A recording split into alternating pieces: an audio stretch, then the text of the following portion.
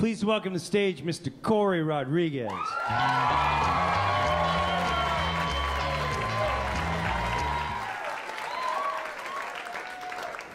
You know, people are looking at me like, that guy does not look like a Rodrigues. What is that?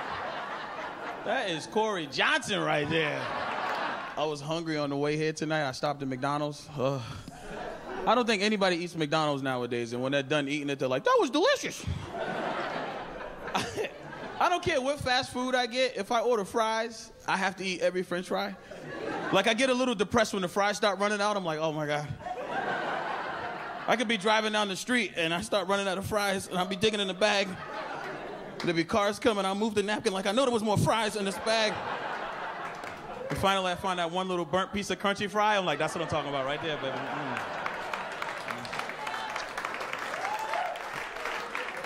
I haven't driven in a while and bought fries, but the other day I was cleaning my car and I found some fries in between the seat, and they look better than the day when I bought them.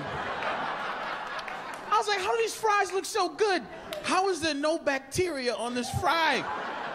Do you know how unhealthy of a food you have to be for mold to be like, I don't eat that shit?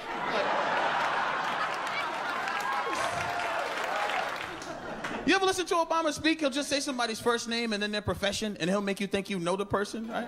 He'll be speaking, he'll be like, there was a woman from Kansas, and her name was Tammy. Tammy was a teacher.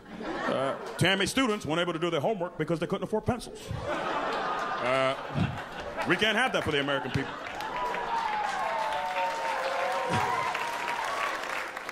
I trust animal shows. Why? Why do I trust animal shows? They'll be like, if there's a dog chasing you, don't run. Fuck that, run. Never in the history of dog chases has there been a dog chasing somebody like, and the person stopped, and the dog was like, you're lucky you stopped. I was at my friend's house, and he has a pit bull. Whenever I go to his house, it's scary because he has a pit bull, and he never locks his door because he has a pit bull. So you show up, and it's just a screen door, screen at the top, metal at the bottom. I get to the door, the screen's all torn up, and I get to the door, and I'm looking in. I'm like, oh, and the dog's just waiting for me, like, and I get to the door. I'm like, yo, come let me in. He was like, the door's open, just come in. I was like, you should just come let me in, right? And then he said to me what guys say to other guys when you want to make them feel bad. He was like, stop acting like a little bitch and open the door. I said, I feel like a little bitch right now. Why don't you come let me in? And then he comes to the door like he's mad at me. He grabs the dog by the back of her collar, and he's pulling her back by her collar, and I could just hear her little feet hitting the floor like, and I'm trying to squeeze by the dog, and he's just disrespecting me. The dog's like, and I'm like, oh. He was like, I hate when you come over. I was like, I hate when I come over too. He's like, you always act like a bitch. I said, I was born like that. I didn't care. I didn't care what he was saying. I was afraid. I was afraid.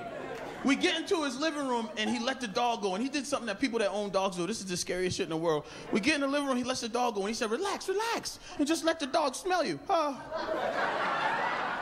That is the most fear that I ever have, right? Because the dog never smells an area of your body you don't care about, right? The dog was like, he said, stop backing up. I said, I'm scared.